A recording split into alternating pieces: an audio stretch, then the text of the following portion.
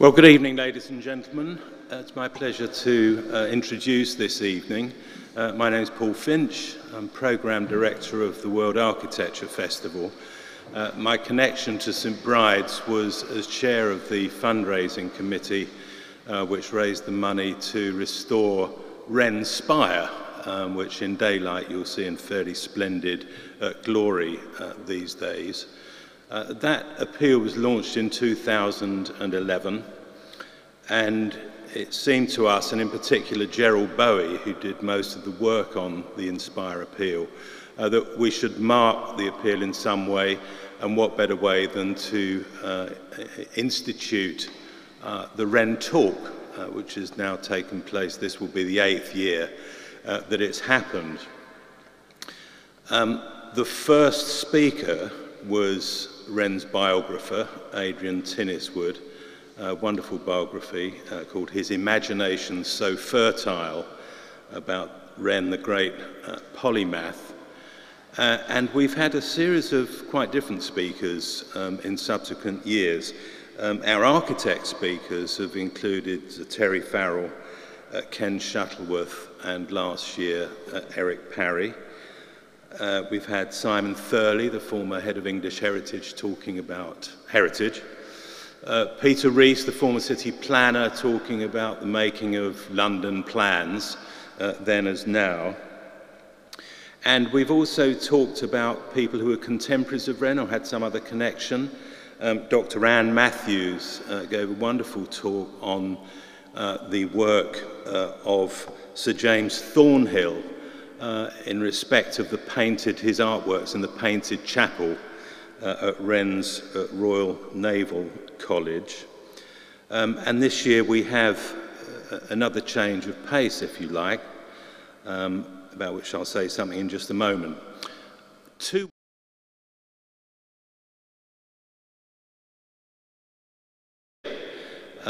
Masked and socially distanced. And particularly to those of you who are watching from home or your home office, welcome to this event, and we hope you enjoy it. Secondly, in addition to thanking Gerald Bowie for all his work in organising this event, we'd like to thank the Wren Insurance Association, Wren because it consists of architects who self-insure, for their support in allowing us to film and broadcast this occasion. The subject of this year's talk, Nicholas Barbon, I'll say nothing about because I'm going to leave that to the speaker, other than to say that he's a most significant figure in the history of London, in many respects, and should be much better known than he currently is. Our speaker, Jeremy Melvin, is a colleague of mine at World Architecture Festival, but he's also a writer and historian, a visiting professor at UCL, and I think has become rather fascinated, not just by Barbon the man, but about the ferment of ideas within which Barbon wrote and thought in that most extraordinary period, the latter half of the 17th century, which not that long ago would have seemed a very strange place. Civil unrest, fire, and plague. Today it doesn't seem quite so different. Please welcome Jeremy Melvin.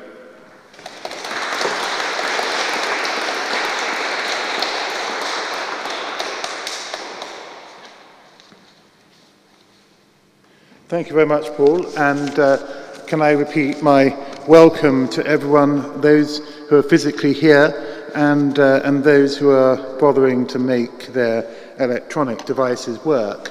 And I'd also like to say how delighted and honoured I am to be giving this talk, not least because this is, I think, probably the single most splendid work of architecture in which I've given a lecture. I mean, normally university lecture halls don't quite reach these heights of design quality. And also because I think Wren, as I hope will become clear, is almost certainly the most significant of all British architects. Now that's a very big claim, but I will try and substantiate it. But the other side to this, of course, is, as Paul mentioned, Nicholas Barbon. Now, who was Nicholas Barbon? I mean, I hope that will become clear during the course of this talk. He was a fascinating character. He was pretty close, the exact contemporary of Wren's, although unlike Wren, he didn't live to be over 90. He died when he was around 60. And he had an enormous influence on the shape of London as it emerged from the fire of 1666 and as it developed through certainly the 18th century, arguably the 19th century as well.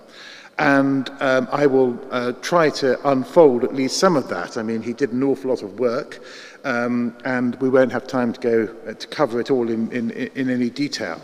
But what I want to suggest is that these two figures, whose diverse careers and their diverse interests and skills, actually helps us, the relationship between them helps us to understand London in its 17th century and subsequent complexity. Now, this is, of course, a view of London famously by Wenceslas Holler of 1648, so not that long before the fire, 20 years or so before the fire, but also showing that I think we can say that in about 1600, London was in a pretty grim state. The policies of Queen Elizabeth I, who was queen from 1558 until 1603, had sort of been anti-London. She persuaded or sought to persuade the aristocracy, almost all of whom were, quote, new men, to live on their estates, which they may have felt slightly insecure of their ownership of, because many of them were former monastic lands, but partly out of self-interest and partly to cement her position because they would be able to police the territory of the country. And the consequence was that London, on which there was pressure for development, had no planned development and was approaching squalor. It had an enormous and originally very impressive medieval cathedral, but by the 17th century that was more or less or nearly a ruin and certainly a cause of great concern, and Wren, among others, tried to work out how it could be rectified. Now, but this was common to many great European cities of the time. Rome, despite many false starts, was still basically a decayed shadow of its ancient glory. And those false starts started as early as 1417 with Pope Martin V.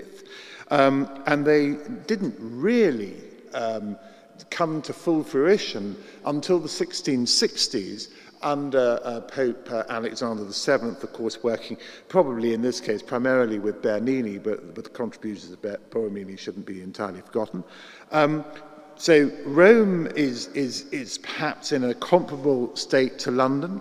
Paris, despite the comment of Henri IV, originally a Protestant, who was required to convert to become King of France, his comment was that Paris is worth a mass for, and of course the districts like the Marais had been developing in the late 16th century with architects like Philibert Delorme and the emergence of the Hôtel Particulier. But it was still essentially a late medieval city, although its transformation had started with what was originally called the Place Royale of 1605 to 1612. That's under Henri IV, and now called the Place des Vosges.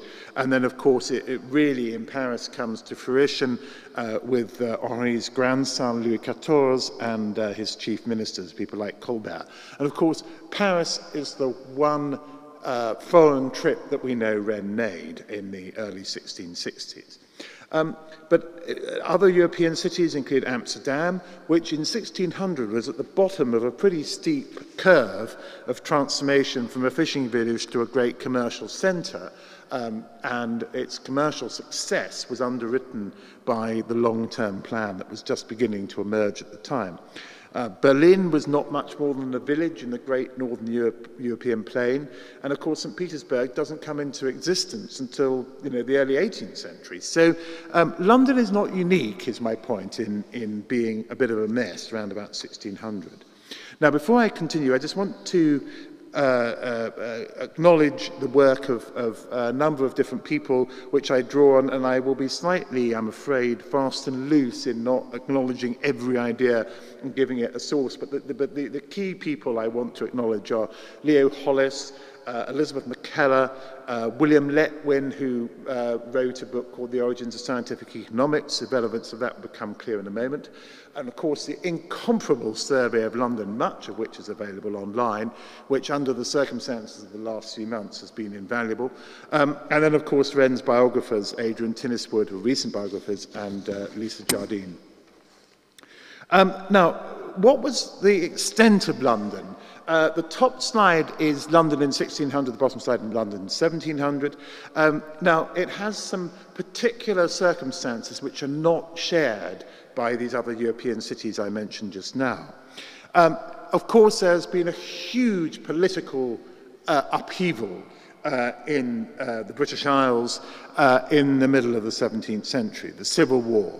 And the settlement that is achieved after the Civil War with the restoration of the monarchy, the restoration of Charles II, the executed King Charles I's son, is that the country cannot be absolutist.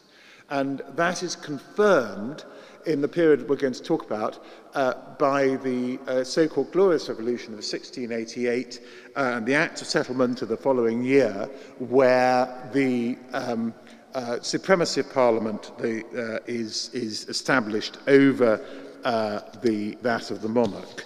And that, of course, had been achieved de facto anyway by the parliamentary victory during the Civil War.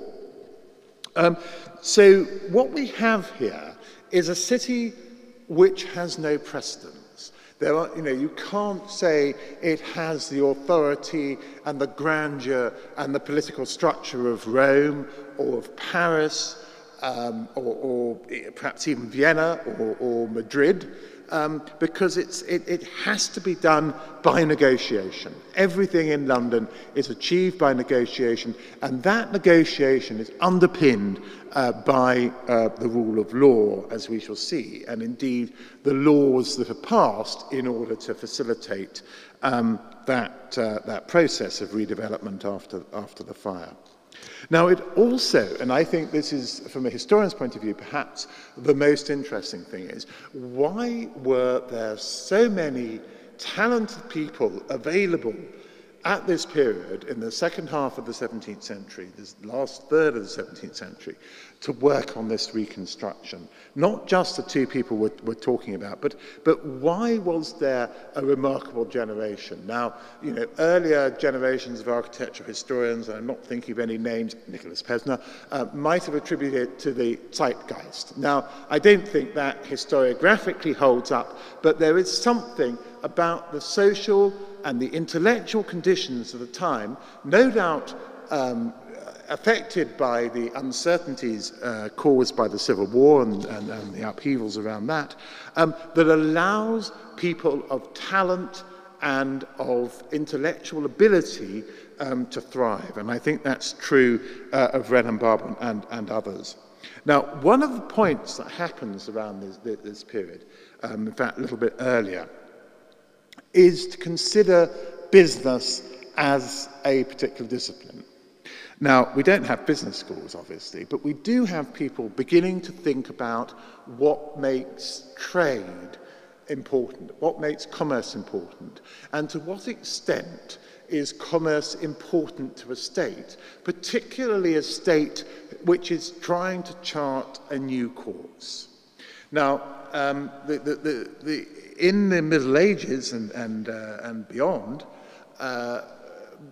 business was sort of an adjunct to theology, because the rate of interest that could be charged, if indeed it could be charged at all, was a theological issue.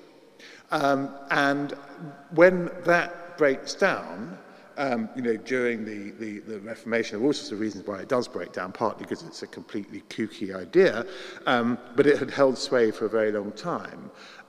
There is a new urge to have a similar authority for setting the terms of business. And indeed, this is set out by merchants who write about how they believe this should be organised, like Josiah Child, who is probably the richest merchant in the City of London in the last part of the 17th century, deeply connected with the East India Company. And he's worth about, argues William Letwin, or suggests William Letwin, about £200,000, which doesn't sound that much now, but in the late 17th century it was probably any realistic figure, although the Bank of England won't confirm this in an strictly inflationary sense, will be several billion. Now, so this is all informing what London can be, because if the terms on which you can trade and operate and commerce takes place, it obviously affects the City of London in particular, and the whole of London in general, as became, I think, very clear in the subsequent century, in the 18th century. But there are also other issues about London which need to be resolved. One of them I've alluded to is, how can the country be governed? This is a huge issue that is debated endlessly, both by the parliamentary party and by the monarchical party, because what is realised is that A, absolute monarchy is not acceptable and doesn't work terribly well, and B, its replacement by the Cromwellian regime wasn't a rip-roaring success either. So, in a sense, all bets are off. And this is something that people of intelligence are naturally drawn to because of its urgency. So that, I think we'll move on. Here we are. So this is a picture. The one on the left is supposed to be Barbon. It's not, I'm afraid, an authentic portrait, but the one on the right is authentic, and it's Wren, and obviously it's showing him as an architect holding drawings with his most famous and probably most important single building in the background. Now, just to say a few words about them for those who don't know. London is what forms and gives opportunity to both of these two figures. Both have connections in London. Barbon was born in London. Wren's grandfather was a successful mercer, successful merchant, although Parentalia, the memoir of the Wren family put together by Christopher's son, another Christopher, and this successful mercer was able to educate two sons, both Wren's father, yet another Christopher, and the elder Christopher's brother, Matthew, at Merchant Taylor's School in the City of London at the time, and a natural place for a mercer to send sons. And then they went to Cambridge. Both had careers in the church, quite successful, which we'll come to in a moment. Wren himself, although not born in London, he was born in his father's rectory in Wiltshire, goes to school in London, not to Merchant Taylor's, but to Westminster, which was a great bastion of royalism throughout the Cromwellian period, when it was run by a headmaster called Richard Busby, and many of the people we will be discussing had some connection with that school. Now, London is also somewhere where someone with the talents and predilections of Praise God Barbon, who we will see here on the left, the father of Nicholas, or as Nicholas was baptized, if Jesus Christ had not died for thee, thou hadst been damned. A reflection of the fashion for puritanical figures to give their children very moralizing names. Now, we don't know what that would have been shortened to, but quite possibly just damned, as in damned Barbon, which was a sentiment that many people would have recognised. Now, Praise God is quite an interesting character. We don't know much about his origins, but he was articled to a leather seller. He clearly becomes quite well off. He manages to acquire a property just off Fetter Lane, not very far from here. He's also able to send his son to university, presumably because he has enough money to do so, but he sends him into the sort of Protestant heartland of the Netherlands, although, you know, Cambridge in particular was a strongly puritanical university. But Nicholas studies at both Leiden University and Utrecht University. Now, Praise God was a firebrand preacher. He's a member of a separatist church. That means that someone who believes in the separation of church and state. And he also has a political career. He becomes a common councillor on the city corporation in 1649, and 4 years later, in 1653, he becomes a member of parliament, and indeed he gives his name to the so-called Barebones Parliament. He's one of 7 MPs for the city itself. Dean Christopher, here, the father on the right, father of the architect Christopher, had many significant positions in the church. First of all, he was rector of, well, he had several positions, first at Fonthill, then at East Noyle in Wiltshire. But then he succeeds his elder brother Matthew as Dean of Windsor. Now, Dean of Windsor is obviously a very important position at this time in the church, because the church is under the influence of Archbishop William Laud, who believed absolutely and fed the sort of fantasies of King Charles I about absolutism, and that there should be, that worship should be, in quotes, in the beauty of holiness, and that it should basically promote the idea that the king was the anointed of God and therefore unchallengeable. In other words, it's an argument for absolutism.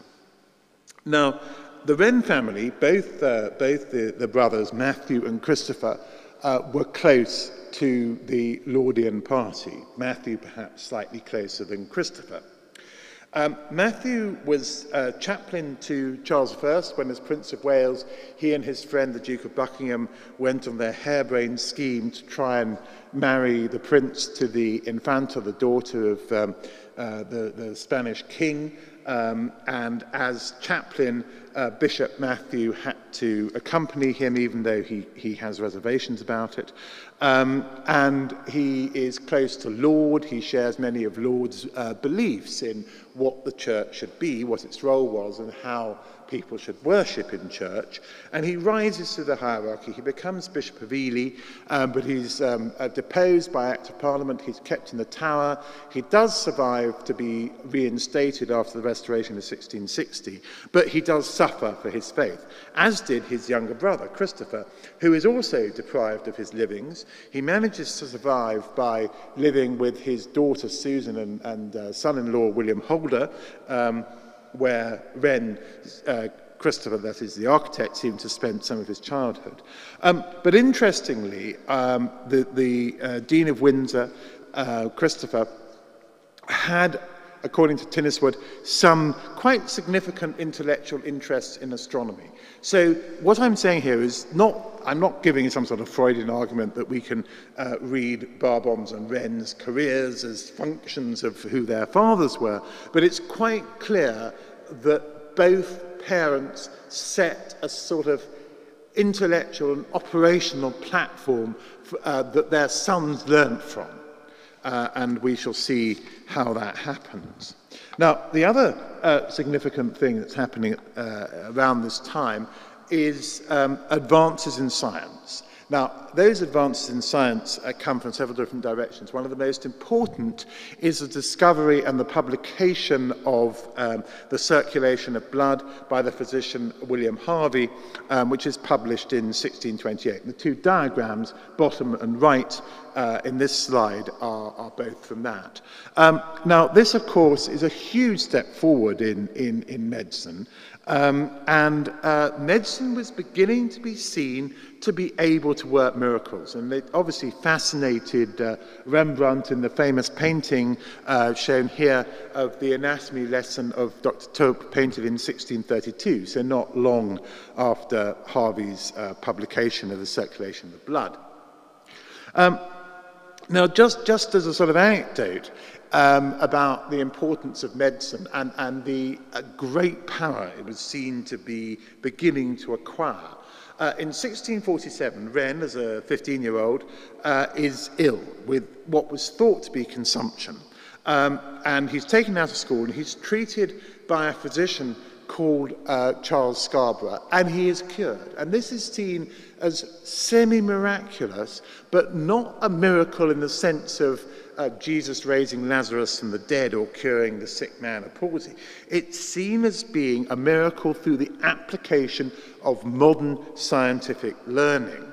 So again, that's something that Wren could have learnt from. Now, we don't know what the treatment Scarborough prescribed was, but as Tenniswood notes, it could have been something along the lines of that he gave to one of the mistresses of the King Charles II about 20 years later, when she wanted to lose weight. And he said, eat less, use more exercise, take physic, or be sick. So, you know, quite practical and not dependent on any sort of particular sort of magical or indeed very sophisticated scientific learning, just good practical work. Now, another example of medical, I don't want to imply that this is really a miracle, but I can't think of a better term just off the top of my head, is that in Oxford, in the 1650s, an unfortunate young woman was condemned to death for infanticide, and she was cut down after being hung, and she was found a few hours later still to be breathing, and she was revived by a team of physicians, some of whom Wren knew, which included someone else who we will mention later, William Petty. And so again, you know, the new learning could revive someone even when they should have been dead.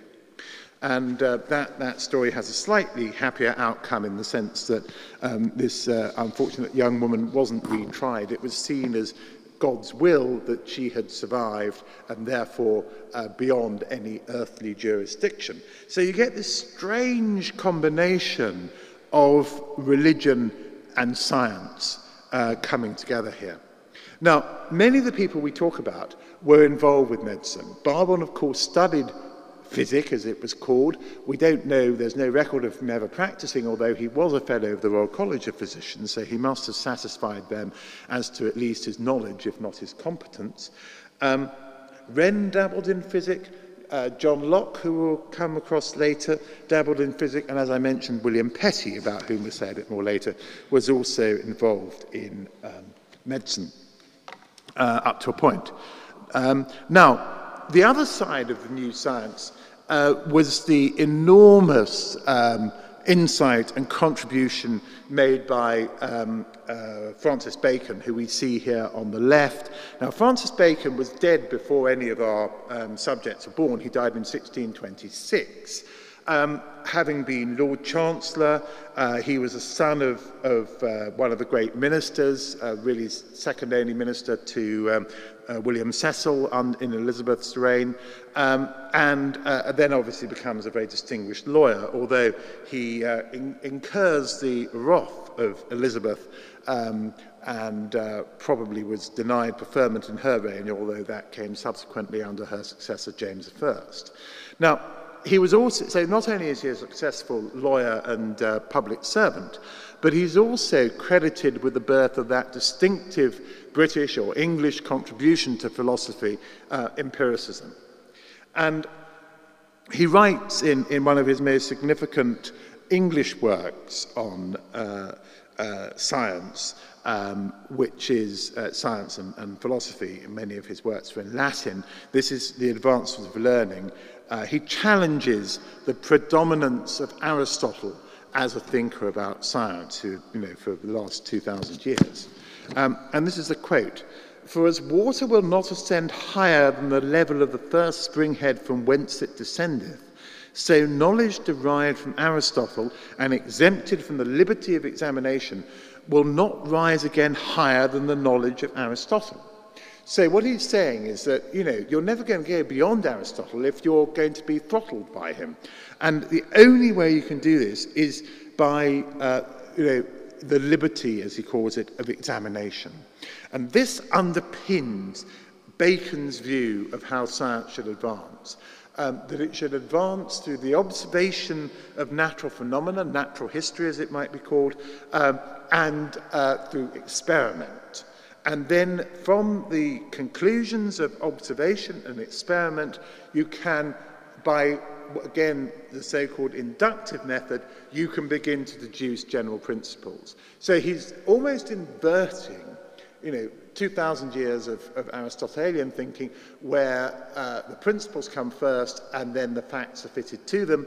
He's saying, look at the whole range of experience and of nature, and then try to derive principles from it. Now, this was the basis of the aims of the Royal Society, which was founded in 1662, in which Wren took a leading part at the time. And it was one of the central aims of the Royal Society was to find useful knowledge and to apply new knowledge in a useful way. And for that reason, it was very interested in trade and commerce, as it was in what we would now think of as science and medicine. That was one of its great goals. Now, the other person here is another important figure in the emergence of the Royal Society and of the new learning. And this is, on the right, John Wilkins, who lived from 1614 to 1672. So he comes somewhere between Bacon and Wren and Barbon. Now, he's important for a number of reasons. One is, although he was a Cromwellian, Cromwell eventually appoints him as the head of Trinity College, Master of Trinity College, Cambridge. But before that, he was the Master of Wadham College, Oxford, where Wren was a student. And at Wadham, Wilkins put together a really significant group of people who were all interested in science, both the sort of total ramifications of the new science, but also individual practitioners. And they included Wren, they included Robert Boyle, they included people we've alluded to, William Petty, Robert Hooke, and Locke was on the fringes, although he wasn't a member of the college. Now, as I say, Wilkins was the orchestrator of this group. It doesn't seem that he was a great scientist in his own right. He wrote a book in 1648, which we see under the portrait of him, the frontispiece, called Mathematical Magic, with a K, as you spell physic with a K this time. And that was, I think, the closest thing we could call it to now is a work of popular science. He talked about mechanical powers, in which he saw Archimedes as the great sort of originator, and of automata, which was to become a big obsession, particularly in continental Europe in the subsequent 100 years, and in which he saw Daedalus as the sort of key figure. So one of his heroes in this book is a real historical figure, the other one a legendary figure. But the book was quite popular, and it went through several different editions throughout the 17th century, the second half of the 17th century. Now, the other thing that I think is important in this is the emergence of of certain new ways in political thinking. As I said, the out-and-out republicanism, the Puritanism, the Cromwellian position and his parliamentary colleagues was not seen to have been a success. That's why there was a restoration, because it wasn't clear what would happen after Cromwell died. His son was clearly not up to taking on his father's position. And indeed, Cromwell held everything together, by force of personality. And of course, the old absolutist notion of the role of the monarch was also discredited. So there have to be new ideas. At the same time that there are new territories to divide and govern and acquire and control in some way. And a key figure in this is John Locke. Best known now as a philosopher, but he was also a physician, and unlike Barbon, we do know that he practiced physics. He saved the life of his patron, the Earl of Shaftesbury, and he was also a political thinker, although the degree to which he was independent of Shaftesbury is perhaps slightly questionable. Now, one of Locke's first forays into political thinking is the Constitution for Carolina, what is now North and South Carolina, which were colonies then of England, and of course now states within the United States. So they were among the 13 colonies that instigated the War of Independence and the independence of the United States in the 18th century. Now, Locke was a principal author of the Constitution of Carolina. Now, it's a strange document for a number of reasons, because it's notable and has been indeed cited for its promotion of religious toleration. But it is also advocating an extreme sense of hierarchy. It advocates serfdom. It is sympathetic to slavery. In other words, it's not an entirely woke document, despite advocating rule of law, the inalienability of private property and secret ballots, and, as I say, religious toleration. Now, 20 years later, Locke came back to politics with his two treatises on government, where he argues that government is essentially based on social contract, and in this he follows closely, although I haven't been able to go into this in great detail. There are other people whose knowledge of this is far greater than mine ever will be, follows the great Thomas Hobbes, who published Leviathan, and dies in 1670, I think. He was born, or was it 1680? He's born around the time of the Spanish Armada, 1588. And he's one of these people like Wren, who has a ridiculously long life, even by the standards of today. But he had been working on Leviathan for much of the middle of the 17th century. And a lot of Locke's ideas are based on the notion of social contract and the idea of people essentially being free, but the benefits of associating together and thereby giving up some of their liberties in order to prevent, in Hobbes's memorable phrase, life just being nasty, brutish, and short. Now, but what Locke is arguing here in the treatise on government is that there are no innate, well, he says in his essay concerning human understanding, there are no innate principles of the mind. And that indeed how you build up knowledge is by, as it were, a process of negotiation, of trial and error, of experimentation, which is very similar to how you build up a system of government, in his view. And I would like to suggest that it is that mentality that underpins the rebuilding of London. Now, this is, before we get onto that in more detail, just mention this guy here, Robert Hooke, who is key figure in that process of rebuilding, because he's one of the surveyors, indeed he's almost certainly the most prolific surveyor of the fire-damaged areas, and establishing ownership and condition through a very intense survey of the damaged area.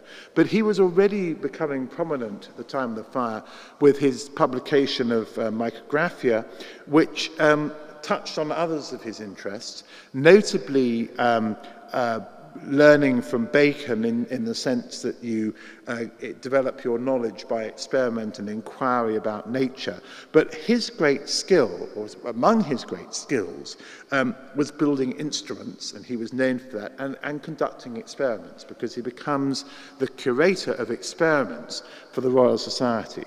And part of this is an interest in optics. So Micrographia, published in 1665, has a number of really remarkable drawings, including this drawing of a fly, which is obviously derived from the use of a microscope, the application, as it were, of optics. And the final sort of big key figure we need to touch on here, because he's again very important in understanding what London was and is and could become, is John Evelyn, who we see in the portrait on the bottom left. Now, in 1660, he writes a remarkable little book called Fumigumum, and that is subtitled the inconveniency of the air and smoke of London dissipated together with some remedies for humbly proposed by J.E., as in John Evelyn, to his sacred majesty. Now, Evelyn was a royalist. He came from a royalist family. His family fortune came from his grandfather, who had got the monopoly in manufacturing gunpowder for Elizabeth I, and he spends much of the Cromwellian period in exile on the continent. So he is in favour with Charles II when he comes back. And this remarkable little book is really, it's one of the best sources of what London was like in the middle of the 17th century. And again, this is a quote. It is not without some considerable analogy that sundry of the philosophers have named the air the vehicle of the soul as well as of the earth, and this frail vessel of ours which contains it, i.e. the body, since we are all of us find the benefit which we would derive from it, not only for the necessity of common respiration and functions of the organs, but likewise for the use of spirits and primogene humours, which do most nearly approach that divine particle. So what he's saying is that there are two things here, and both depend on the quality of air. One is just simple, basic, avoidance of disease and avoidance of pain and the proper functioning of the body. The other is, as it were, a spiritual or indeed even an intellectual interest or potential that comes from the healthy soul, which, as he says, is an analogy with air. Now, his remedies for this problem of London being inconvenienced by smoke and bad air are A, to burn aromatic plants, B, to relocate the noxious trades outside the city, and C, to have planting to improve air and health. Now, many of these are still current now. So I think Evelyn deserves a little round of applause, really, for his insight, written in 1660. But then, of course, the Great Fire takes place shortly after that, and it's perhaps some of the problems that Evelyn had alluded to, the clustering of buildings close together, the sort of random, haphazard nature of buildings had some effect on the spread of the fire. And of course, as a great diarist and living in Deptford, he wanders to the south bank, to Bankside, and he sees the fire burning, and he sort of remarks in his diary, plaintively but laconically, "London was, but is no more." Now, this slide shows the extent of the fire, which destroyed 13,200 houses, 87 churches, 52 livery halls, and a whole host of other public buildings. So its devastation, as I think we all know, was pretty total. But within days of it happening, people are talking about how to rebuild it. And here are two of the famous plans, both submitted pretty quickly after the fire, which is September 1666. On the top is Wren's plan. Now, Wren is already working in London. He's a professor at Gresham College, where he's a colleague of Robert Hooke. And Gresham College is an interesting body, started under the donation of the great Elizabethan merchant Thomas Gresham, who also founded the Royal Exchange. And it's not a university in the sense we would understand it now, but it is a sort of academic and intellectual institution for London. And it is one of the sort of seeds to the Royal Society, and it also is one of the places of refuge where the City Council goes after the fire. So anyway, the two plans, Wren and Evelyn, are submitted to the King, who quite likes them, and indeed he discusses them both with the Queen and with his brother James, Duke of York, subsequently his successor as James II. And again, pretty early on, in February 1667, so that's less than 6 months after the fire, Parliament passes a rebuilding act. Now, this is significant because the King, had he been his father, had he had the resources of an absolute monarchical position, he would have gone ahead without any need for Parliament to approve this. But Parliament is necessary, not just because it can regulate tax, which of course is necessary to rebuild at least the public buildings, but also to say what shape this should take. How should private property rights be respected or otherwise is a central part of that. Now, the Building Act of 1667 has a number of important stipulations. Buildings should be built in brick or stone, which is an obvious resistance to fire. They should have a maximum number of floors. And also, and this is an important point for the process of rebuilding, the guilds, the tradesmen's guilds should be reformed, and tradesmen should basically be allowed to come in and work outside the guild structure, which of course was a complete break with precedent and justified because of the extraordinary circumstances of heightened need because of the fire. Now, other points it makes is about the architectural styles. It obviously wants to see a city that looks grand and modern. The thicknesses of walls are specified. The width of streets are specified. That jetties and overhangs are banned, and that the overall effect of buildings resulting from this act was meant to be, quote, harmonious and orderly, but without excessive standardization. Now, the Act allowed rebuilding to start pretty quickly, but it wasn't seen as adequate because only 3 years later, in 1670, a new Act was passed, and that gives more powers for the widening of streets and also makes provision for the rebuilding of St. Paul's Cathedral.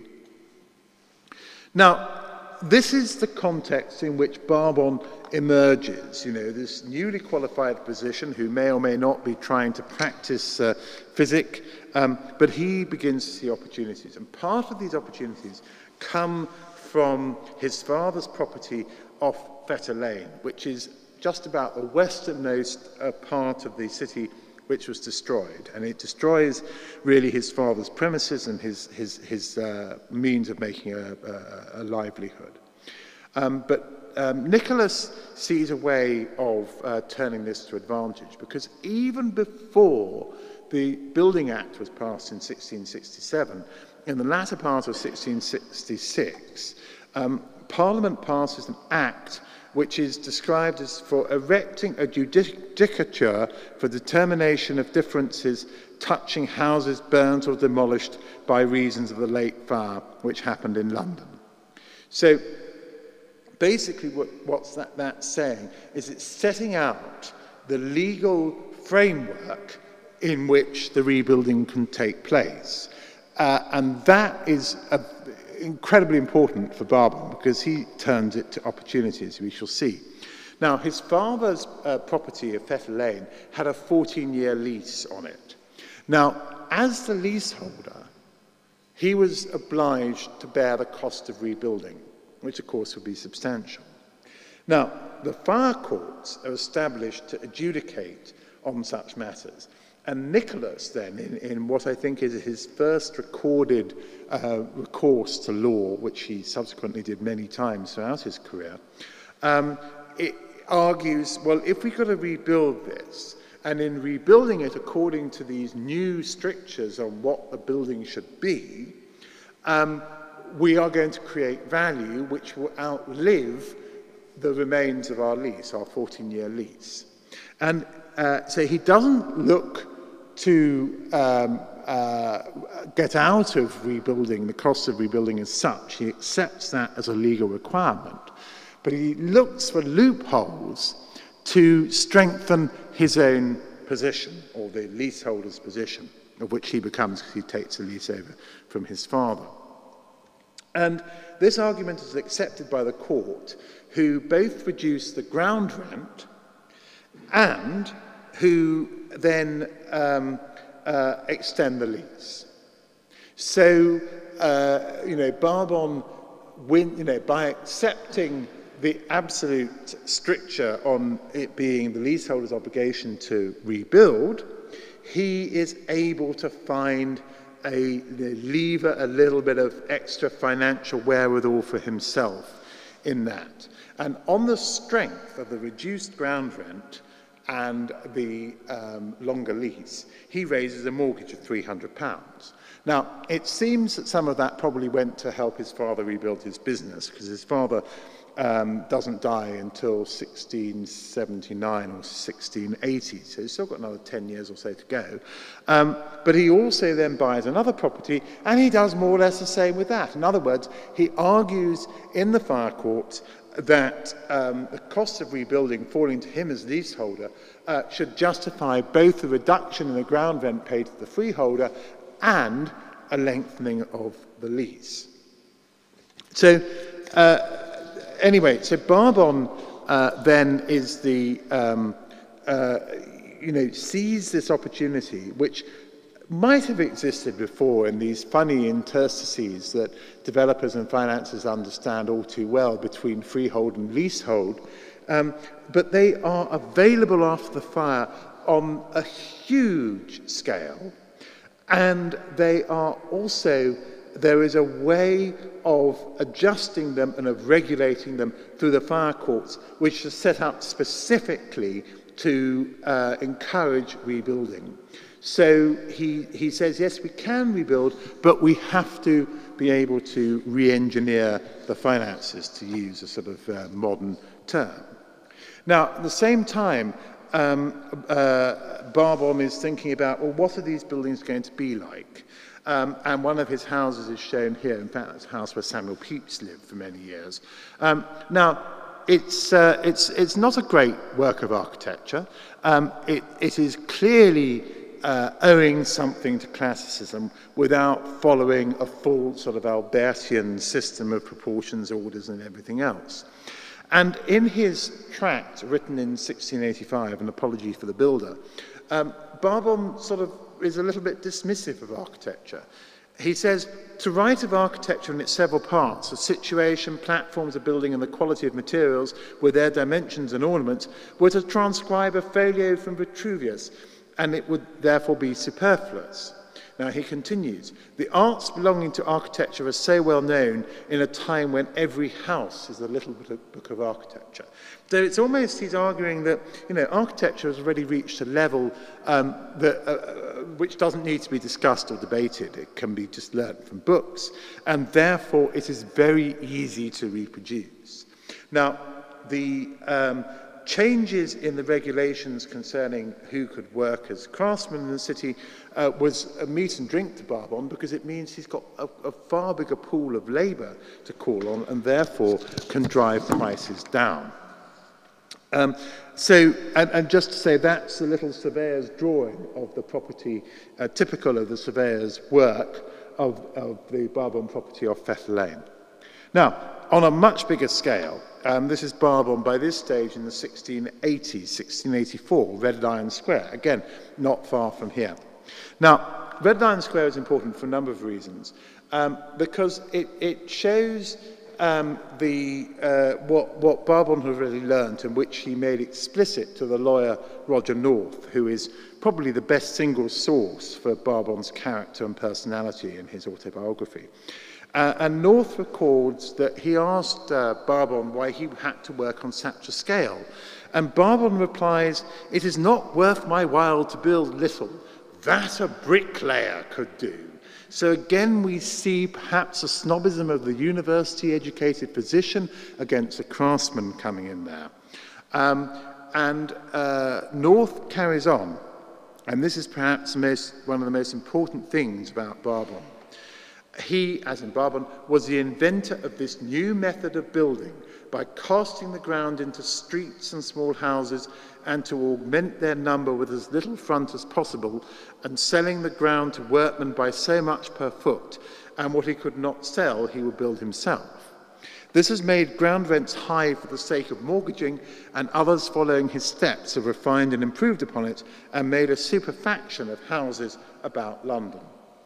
So North, who didn't die until the 1730s, lived to see the emergence of Mayfair and the beginnings of some of the other great West End estates. But he credits Barbon, who he knew personally, because North had in effect been Barbon's client in the rebuilding of the temple where he had chambers, was clearly sort of fascinated by him. Now, here at Red Lion Square, what Barbon does is exactly as North describes. He divides the land up into narrow strips of houses, which can then be sold on leases with building covenants, so the buyer of the lease has to build to a certain quality within a certain length of time, to create the development. Now, this is Red Lion Fields before Barbon. This is 1682, I think, this plan. And we can see High Holborn, we can see a little strip of development along there, but the fields basically are agricultural, and this is what happens after Barbon takes hold, and we see on the right a view of it, and the person is Roger North himself. Now, the other reason why this is important is because it says quite a lot about how Barbon operated, because he was subject to legal challenge by lawyers, by the Gray's Inn sort of benchers, but it's found that Barbon has acquired the land legally, so there is no real legal comeback against him.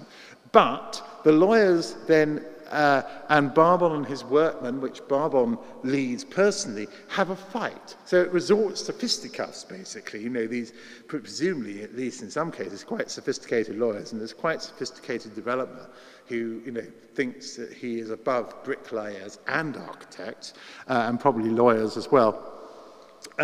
He is leading this fight, which he and his gang win, and so the development goes ahead. And it's seen as being successful, because in 1706, so 20-odd years after it's finished, the surveyor Edward Hatton describes it, Red Lion Square, a pleasant square of good buildings between High Holborn to the south and Fields to the north. Now, 20 years later, in 1729, the rate book for the area shows that there were 40 houses in the square, and 6 were occupied by knights and 2 by titled ladies, as they were called. So it's quite a sort of upmarket area. One of the knights, a man called Sir Robert Raymond, later became Lord Chief Justice. So not surprisingly, it's a place where lawyers live. It's really the heart, as it still is, of legal London. Now, North is, as I say, fascinated by Barbon, and he talks about Barbon, or writes about Barbon, and the way he related to his creditors, his workers. He was a bit like Donald Trump. He didn't like paying his debts, and was quite happy to be sued, because what he did was to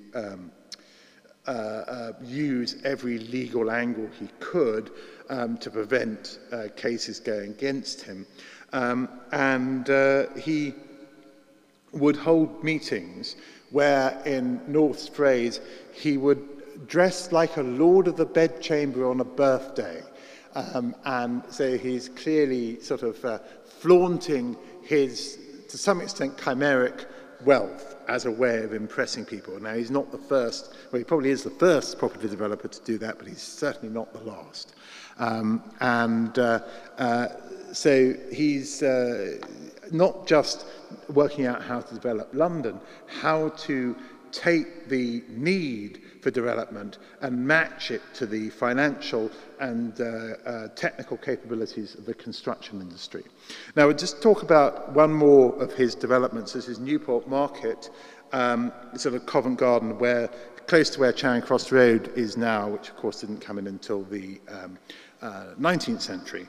Now, he bought the old Newport House on this site in either 1681 or 1682 for £9,500, and he already owned the military ground. Now, he saw that this area was developing, Soho was developing to the west, and of course he and other developments were happening to the east. Not very far, his only really serious rival, although working on a much smaller scale, Thomas Neal, was building Neal's Yard.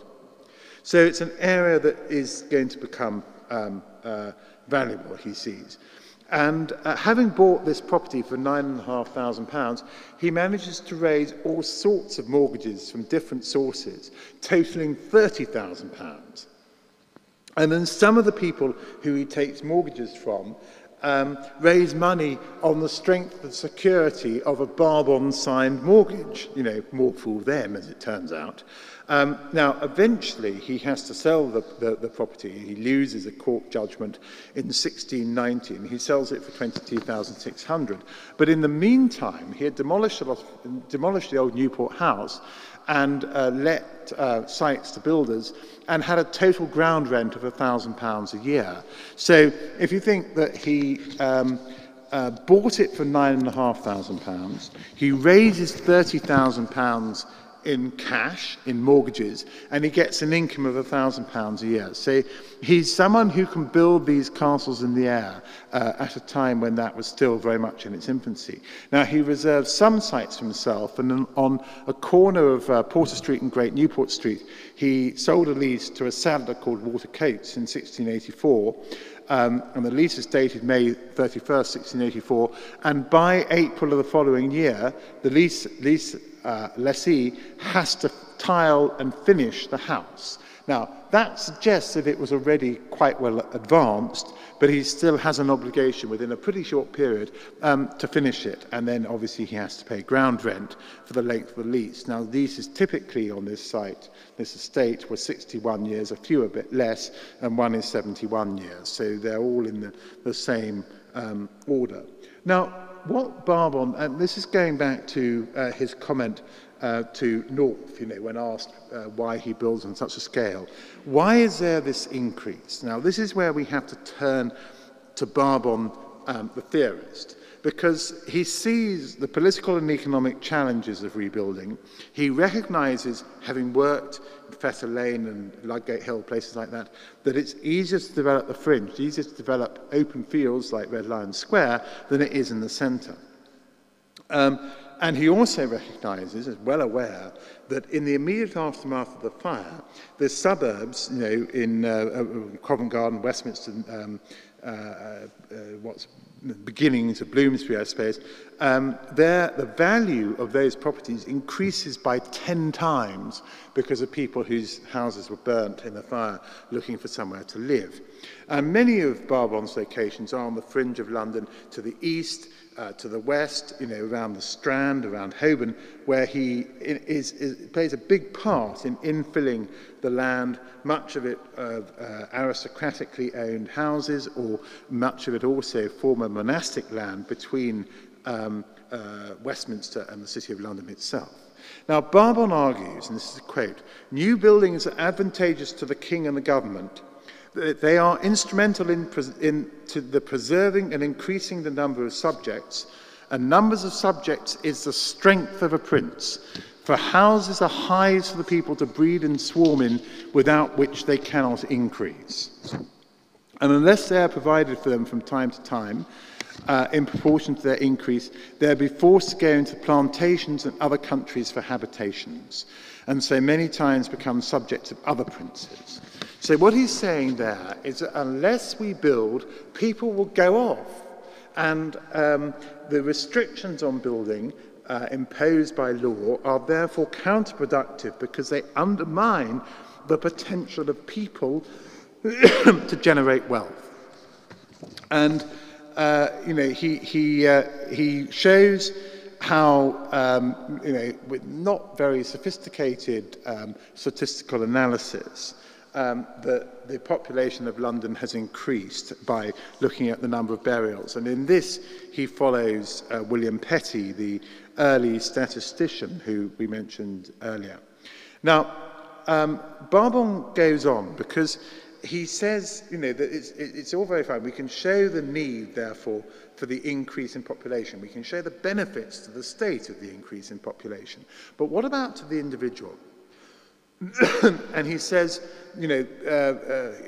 humans have, two basic wants. So the wants of the body, which are relatively easy to meet, and then there are the wants of the mind, which Barbon says the wants of the mind are infinite. In other words, what you imagine you might want, what you desire, rather than what you actually need to keep clothed, warm, fed, etc., is infinite. Now, this is a very, very modern sentiment, and it's a modern sentiment that has been recognised by 20th century economists like J.K. Galbraith and the Affluent Society. But Barbon goes on, "Man naturally aspires, and as his mind is elevated, his senses grow more refined and more capable of delight. His desires are enlarged, and his wants increase with his wishes, which is for everything that is rare, can gratify his senses, adorn his body, and promote the ease, pleasure, and pomp of mind." Excuse me. Amongst a great variety of things to satisfy the wants of the mind are those that adorn man's body and advance the pomp of life, and have the most general use, and in all ages, amongst all sorts of mankind, have been of value. So basically what he's saying, it's the frivolous that makes money. Now, that is, I think, a very modern economic sentiment. Now, he's also very keen to promote the idea of this added value through the wants of the mind as opposed to the needs of the body. And he argues that he has a famous row with John Locke, who John Locke had argued that coins should be worth their weight in whatever metal they were made out of. And Barbon says, well, that's nonsense. He says, all the arguments in Mr. Locke's book against the raising of value of money are drawn from the single supposition that there is an intrinsic value in silver. Well, Locke might have thought there was an intrinsic value in silver because it was with a silver device that he had saved Lord Shaftesbury's life. But actually, he was articulating a common view, which is that the basis of a stable society was a stable coinage and a fixed rate of interest. And this is what Barbon is arguing against. In other words, he's arguing for a free market approach rather than a mercantilist, or a regulated approach. So that, and I think in that sense, he comes across as a very modern figure in his arguments for the increase in London. And as I say, here we have his second economic tract, Discourse of Trade, published in 1690, and a modern cover of the Apology for the Builder, published in 1685. And then here is William Petty, who he cites with some approbation. Now, Petty is an interesting character. He is born in 1623, goes to sea, is put ashore as a cabin boy or former cabin boy because he breaks his leg in France, where he writes a letter of application to the local Jesuit college. Not he's a Roman Catholic, he wants an education. And he's accepted, rather surprisingly, or perhaps not surprisingly, because he wrote the letter in Latin. So he's already showing intellectual ability, in other words. Now, Petty then has a sort of strange career. He works, he goes to Amsterdam, he meets Descartes, this is in the 1630s and 40s. He then goes to Paris, where he becomes a secretary to Thomas Hobbes, who we mentioned earlier. He then goes back to England and goes to Oxford, where he works with Robert Boyle, the scientist, basically helping with experiments, and he's on the fringes then of the group around Bodden College. And he helps to save the life of this unfortunate hanging victim. But then he is involved in the survey of Ireland after the Cromwellian invasion of Ireland, and he uses that, and not only, I mean, he undercuts all the other bidders, but he uses that to acquire great wealth and lands for himself, which his descendants, the Marquises of Lansdowne, still, in much of it, still own. So he's a progenitor of one of the great aristocratic families of England. Now, Barbon argues for this increase in building in essentially simple argument, but it's couched in terms that appeal to the late 17th century mind, and also addressing the issues of the time. The cause of the increase in building, he says, is from the divinely ordained, my insertion, natural increase of mankind. Now, he, in this sense, prefigures Malthus 100 or so years later. Now, Malthus saw the population growth as an invitation to disaster, the four horsemen of the apocalypse, but Barbon saw it as a blessing, because he says food, clothes, and a house are necessary for everyone, so more people means more building, as well as more work for bricklayers, carpenters, plasterers, and many more traders. In other words, it's a sort of boosterish argument. The more growth, the more wealth. The more building, the more wealth will be created, and the greater will be the power of the state. Now, activities like husbandry, and by implication like architectural building, allow the advantages of population growth to accrue to the people and their rulers. Now, again, this is a quote. Without arts, which is Barbon's word for human artifice as opposed to sort of painting, sculpture, whatever, a great number of people cannot live together. So the way you make a city depends on, rational thought. And neither can there be any great cities. Moreover, larger cities, he says, raise the rent of the old houses. So not only do growing cities allow more people to live together, but they also increase value. They create value. And this increase in value ripples outwards from the centre as they expand. And the rippling effect reaches the countryside around the city because it supplies the city with stones, bricks, lime, iron, lead, timber, etc. And it also provides living and working opportunities for the younger sons of gentry. And he may there be thinking of his friend Roger North, who was the younger son of a peer, and the children of yeomen and peasants. And in a nod to the landowning party, he argues that growing cities increase rather than decrease the value of rural land, precisely because it is the rural land that supplies these wants of the urban populations. Now, this is arguing against a view that was being put forward at the time, that you have to restrict growth, you have to stop things happening, because otherwise the values will drop. Well, Barbon is saying precisely the opposite, that the values will increase if you allow more growth. Now, obviously, that's he has an interest in saying that. And he concludes in the Apology for the Builder by outlining the imminent advantages of London's growth. And this is a quote. The City of London has made such a progress within this last 25 years, that's since 1660, as to have grown 1/3 bigger and become already the metropolis of Europe, not with understanding the popular error the nation have been infected with, and the ill censures and discouragement of the builders have met with, had they been for this last 100 years encouraged by the government, the City of London might probably have easily grown 3 times bigger than it now is. So, you know, the restrictions have been an encumbrance and have been counterproductive. And he goes on, and if we consider what the natural effects of so great a city must have been to be furnished with such large provisions for war suitable to its greatness, such a vast number of ships being situated on an island and navigable river, it would long before this time have been a terror to all Europe. Remember, this is a time when the Dutch are regularly threatening London, and to be made the metropolis of the world. So he's anticipating a future for London that many people would argue it did acquire, but perhaps not for another 150 or 200 years.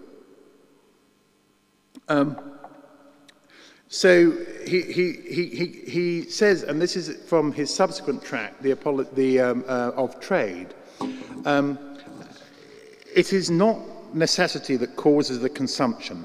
Nature may be satisfied with little, but it is the wants of the mind, fashion and desire of novelties, and things scarce, that causeth trade.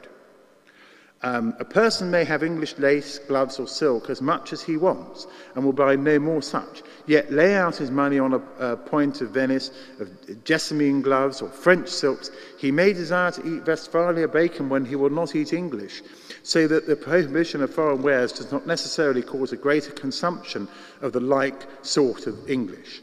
Besides, there is the same want of the mind in foreigners as in the English. They desire novelties. They value English cloth, hats and gloves, and foreign goods more than their natives make. In other words, what he's saying is increased choice. The competition will be cancelled out. On the other hand, if you restrict choice, you deny the potential to add value through satisfying the wants of the mind.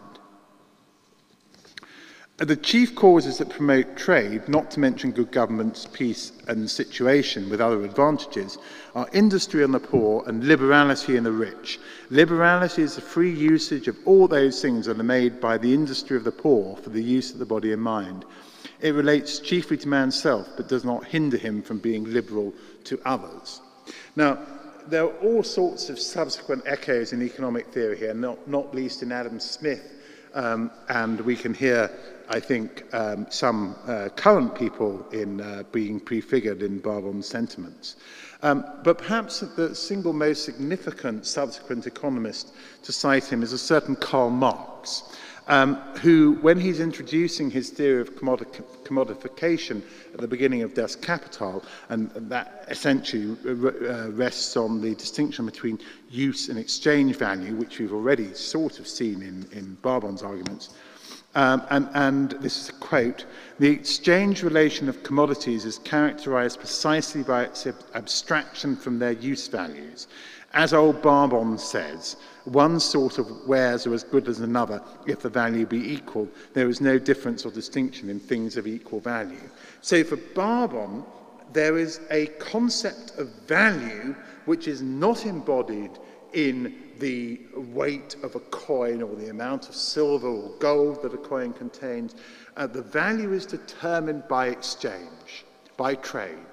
And it is that he sees as the great sort of advantage of building, because more building is not only a trade in and of itself, it employs traders, but it creates more and more wants. As he says in one of the quotes I read out earlier, as men develop, they become more sophisticated, and therefore the wants of their mind increase, which is, in his view at least, the motor of wealth generation.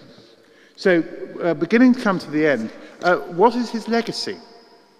Well, I would argue his legacy is in the system by which London was developed, and some of the greatest fortunes in the country were made. So I show here Mayfair on the right, Belgravia on the left, and Regent's Park and Marylebone, all of which were developed as privately held estates. To some extent they still are, on principles that Barbon had first used and that were described by Roger North. And of course, it is that system of development not only has created great wealth for a few very ultra-rich families, but it has also, I think, made London a livable city. It's kept the heights relatively low. It's laid out public space. It's guaranteed a certain quality of building and a certain quality of maintenance. And here, the ghost of John Locke is also there, because what happens when these great estates start to develop, of which obviously the Grosvenor is the most single most significant, is that in effect the landowners defer the profits, the value of their estate, to their grandchildren and great-grandchildren through the long lease, the 99-year lease. Now, they were able to do that, at least, because of the political principles outlined by John Locke, which then feed into the English political establishment through the sort of notion of Whiggism. And so someone like Thomas Grosvenor, who was the head of the family at the time, who was a contemporary of Barbon, they were both members of Parliament, and indeed they both act as tellers on a vote on, believe it or not, a Reform of Freehold Act, in which they both obviously had an interest. And but without the guarantee that the same sort of regime would be in existence 100 years into the future, I would argue it's unlikely that those families would have deferred the profits to subsequent generations. So this becomes both a beneficiary of, as it were, the Lockean political view, respecting property rights, hierarchy of social structures, but also a sense of toleration that London was able to develop, not just to rebuild from the fire, but to expand massively in the 50 to 100 years after that. Now, that's part of his legacy, and I think another of his legacies is fire insurance. We haven't had time to go into that, but fire insurance was one of Barbon's innovations, and by 1680, 1681, he's insuring 5,000 homes. So we could say, or his company is insuring 5,000 homes, we could say that what Barbon is doing is not just creating the motor for creating wealth, he is also devising a means to protect that wealth through insurance. And what is Wren's legacy? Well, I think Wren's legacy is of a very different order. I think it's more about the image of London. So I'm showing here two images, whereas with Barbon I was showing plans. And of course there's a famous canaletto from the terrace of Richmond House, looking downriver, and we see St. Paul's there, and then of course the famous image taken just across the road from here of St. Paul surviving the Blitz, thanks to fire watchers like the architectural historian John Summerson, and indeed my grandfather was also a fire watcher on the dome of St. Paul's at the time. Wren created one of the few buildings whose silhouette immediately stands for a city. And therefore, I think, he created an image, he created an icon that represents a city. But I think his legacy is richer than that, because I think it depends perhaps on three particular attributes. One is clearly his political connections, which, as we outlined at the beginning, come to some extent from his family background. Another is a proven administrative skill, that he can get on with people, he can run quite a big office, a surveyor of works, get very big buildings built, orchestrate a team of prima donnas, which include, of course, Nicholas Hawksmoor, to work with him and for him, and to set some sort of pattern by which they can all contribute to moving more or less, if not entirely, in the same direction. But I think there is another really important aspect to Wren's legacy, which is an ability to incorporate new ideas coming from the new science and new learning into architecture. So he can, obviously, he is, in loose generic terms, a classical architect. He draws on the traditions of classical architecture. For example, in his first building, the Sheldonian Theatre in Oxford, he adapts the model of the Roman amphitheatre and puts a roof on it. Now, the important thing there is that he adopts a classical model which didn't have a roof, and then he puts a roof on it using his mathematical skill, because he's able to calculate how you can make a truss that can carry the roof without intermediate columns.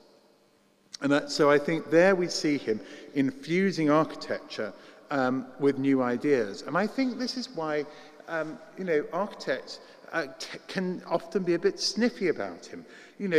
Even towards the end of his very long life, he knew that his architecture was being criticised by Clean Campbell and Burlington, the creators of English Palladianism, which obviously held sway in British architecture for much of the 18th century. But also, more recently, in the 1930s, John Summerson wrote a fascinating essay on the mind of Wren, which is terribly sort of sniffy in a sort of prize essay type way about him. But I think this becomes explicit in another architecture historian of more recent time, Rayner Banham, who died in 1988. And in his final published work, which is The Black Box, The Secret Profession of Architecture, Banham writes, the difference between Wren and Hawksmoor, I have finally decided, this grand old man at the end of his life, is that Hawksmoor was an architect and Wren not. Even when Wren was being as clever as he was in widening the central bay in each arcade at St Mary le Bow, or as inventive as he was in the upper parts of St Stephen Walbrook, which we see on the screen now, he was still not doing what it was that Hawksmoor had done to make great architecture out of as humdrum a concept as the interior of St Mary Woolnoth. So, yes, he gets credit for being clever, but in the English system that obviously is a slightly arch and barbed term to use. Banham goes on to suggest that they're practicing, this is Hawksmoor and Wren, fundamentally different modes of designing. The persistence of drawing, Banham writes, disegno, using the Italian Renaissance term, as a kind of meta-pattern that subsumes all other patterns and shelters them from scrutiny. That's what Hawksmoor's doing, and Wren, by implication, can't. But architects being unable to think without drawing became the true mark of one fully socialised into the profession of architecture, which he argues Wren was not and Hawksmoor was. Now, I would argue that such narrow thinking is a complete anathema to Wren and his colleagues around the Royal Society, and indeed many of his contemporaries, who are precisely looking for ways of broadening out what architecture was, or indeed any discipline, whether it was medicine, mathematics, think of Wilkins' mathematical magic. He's trying to popularize an otherwise esoteric subject, as in some ways Wren was trying to do with architecture, and many of them were trying to make medicine more and more useful. And so Wren and his colleagues, they want to question, experiment with and test ideas, and it was the point of the Royal Society and of that generation to do just that. Now, I would argue that it's not St Paul's that is Wren's greatest building, but this church, St Stephen Walbrook, which was built, was designed around 1670, so when Wren was working on the great plan version of St Paul's, which was his favourite plan but wasn't built. And in it, I would argue that he achieves a synthesis that had dogged church building for at least 200 years by this time, between the centralised and the longitudinal plan, by this very subtle, clever placement of columns and just taking out a few of them to allow a dome to sit there. So the dome represents a centralised plan where the columns describe a longitudinal plan with a nave and two transepts and a Latin cross. And you can see here some of his other churches which experiment geometry in similar ways. I mean, even Banham recognises the cleverness of some of them. But what I argue is that this goes beyond mere cleverness, mere showmanship of intellectual ability, because what he's doing is achieving a synthesis, as I say, between the centralised and longitudinal plan, but also between the Episcopalian worship promoted by his father and uncle and the Presbyterian worship which had dominated the Cromwellian period and Cromwell and his supporters.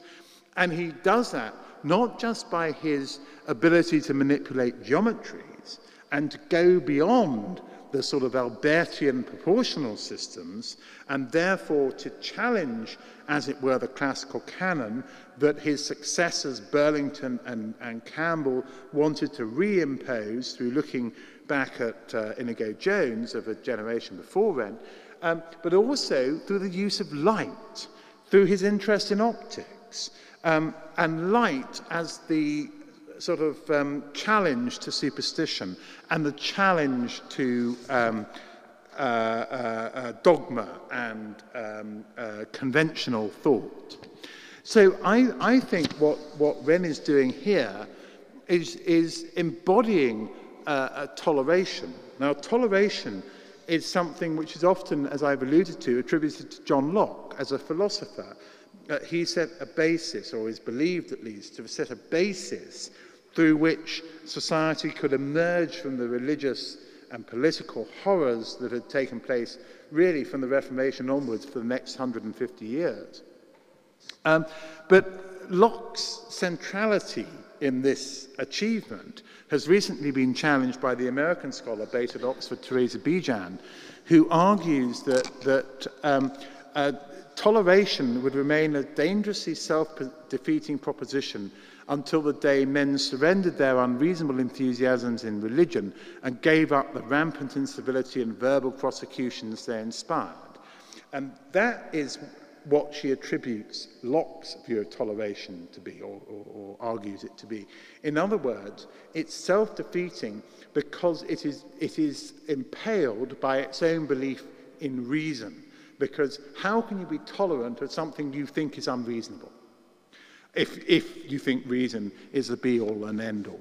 So what I'm arguing here, and not arguing because I think it would take more research than I've been able to do, but suggesting, is that Wren is not just infusing his architecture with new thought and new learning and geometry and optics, but also in doing so is achieving a toleration, a sense of toleration, an embodiment of toleration indeed, that eluded even as subtle and sophisticated a thinker as John Locke.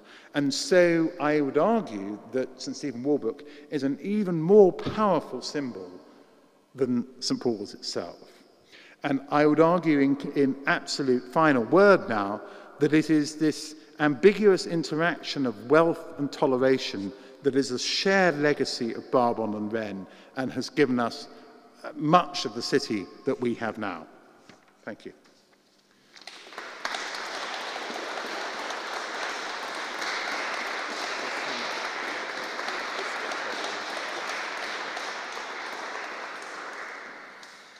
Jeremy, thank you very much for that. Well, a tour d'horizon of political, scientific and economic thought across the 17th century. Take a seat, we're not going to do questions. And then, of course, this remarkable figure, Nicholas Barbon. And I think the fact that Karl Marx quotes him at the start of Kapital, and yet I suspect most Londoners never heard of Nicholas Barbon, don't know what he did, and haven't any idea of significance. And I think that this, placing him in that context of that extraordinary circle around Wadham College and the sort of scientific discovery and promotion which becomes the basis for the Enlightenment is something we need to remember now, because the references that Jeremy made to people like Evelyn and their interest in clean air, this is sounding awfully relevant to what we're experiencing today. The Barbon proposition about endless growth creating value is, of course, especially relevant in a London where we have not built enough for 30 or 40 years. So we've seen the increase in value from a result of population increase, but we haven't seen the increase in the building of necessary homes.